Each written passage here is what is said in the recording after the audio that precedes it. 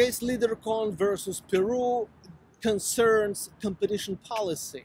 First, the city of Lima signs a contract with a Spanish investor providing them a monopoly in the area of technical support of vehicles, and then the competition authorities of Peru canceled that monopoly because it is contrary to competition law.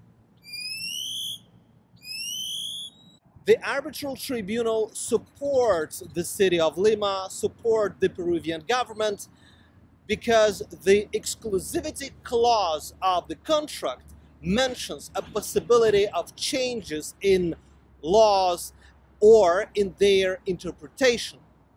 It is written in that exclusivity clause that if those changes lead to a reduction of 10% or more in revenues, then the city of Lima may propose some additional measures or may abstain.